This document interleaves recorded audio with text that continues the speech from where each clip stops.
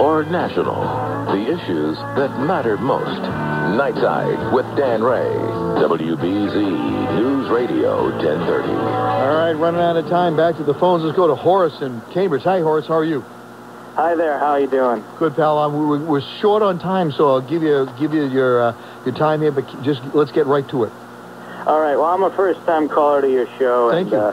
I was listening to it, and you started talking about Michael Jackson, and you mentioned the thing about the stamps, and I got to say, it is an absolute definite that this man is going to be on a stamp within the next few years. It's going to happen for sure. Yeah, I think you're probably right. And, you know, I was kind of surprised when you said you wouldn't buy a stamp like that, because a stamp like that isn't honoring the fact that he was a child molester. Everybody knows that. He was a child molester. Not, you know, he wasn't a predator, but just, you know... just a regular child molester. Just a regular child molester. He didn't have a childhood. He was an emotionally retarded 10-year-old. That's what I feel like. But, you know, to buy a stamp with Michael Jackson on it, that's honoring the music. That's honoring the talent. Well, here's the deal, okay? I give you the right, and I think you're right, there will be a stamp, and I certainly would defend to the death your right to buy that stamp.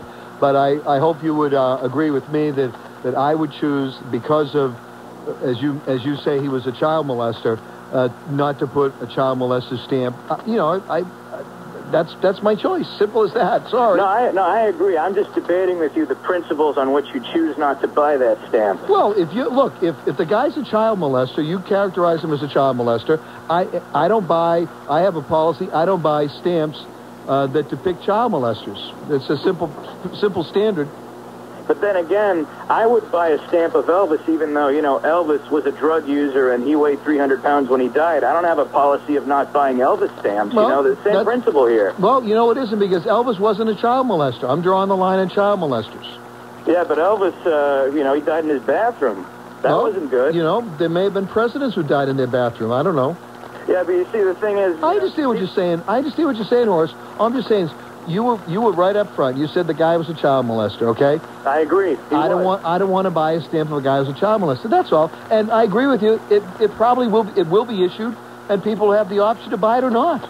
All right, now let's get away from the stamp thing. I just want to ask you, do you personally did you like Michael Jackson's music? Did you think he was a talented guy? Yes. Yeah, I was a talented guy, but I got to tell you, there are other musicians who I like better. And I explained it a couple of times. I'm going to be real quick here. I didn't get the music. I loved Donna Summer's music. That's what I liked. I liked Donna Summer. She was good too. I mean, it's kind of funny. Were you watching that memorial service? Did you see how he had that? He was in his casket right in front of the stage. Wasn't that a little creepy? A little unusual there. Yeah.